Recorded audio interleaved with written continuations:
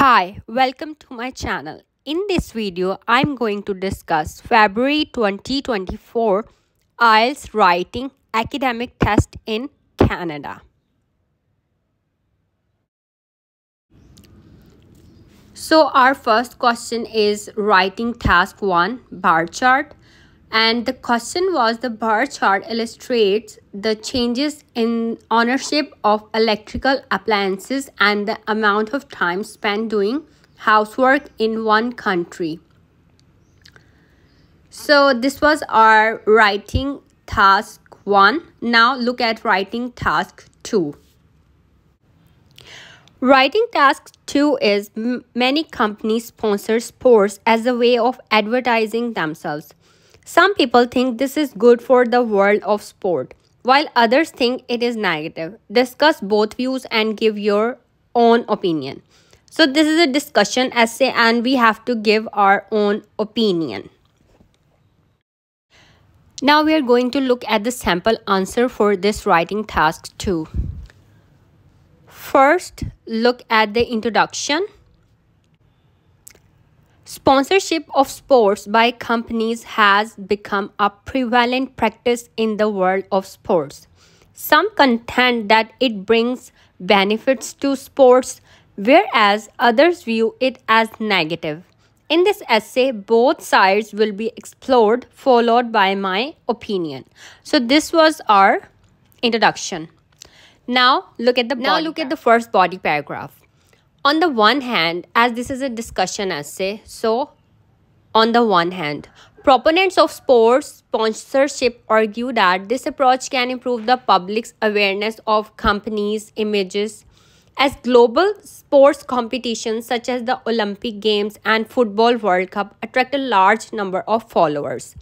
Financing these events can be a good way for businesses to introduce themselves to their customers.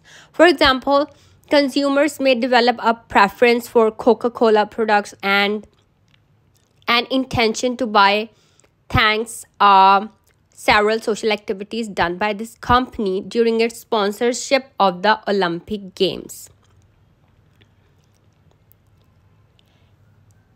In addition, the involvement of businesses in sports allows athletes to become brand ambassadors and earn money outside their main occupations. This in turn motivates them to keep training to maintain the world-class performance which entertain their fans. So this is our first body paragraph. We have discussed the one issue. Now we are discussing the other issue on the other hand. On the other hand, some people express their concerns about the problems associated with sports sponsorships. One of the most noticeable ones is that some sports teams and sports events endorse bad products or services, which may cause negative impacts on customers. For instance, so this is our example. You can give any example, okay? And when young people are exposed to such advertisements, they may develop a positive association with these products and start using them. Secondly, the participation of businesses in sports sponsorship may cause unethical practices such as match fixing. This is because when companies sponsor sports teams, they will want their teams to win at any price, and they even buy out players of rival. This unethical practice can damage the meaning of sports. So this was our now in conclusion.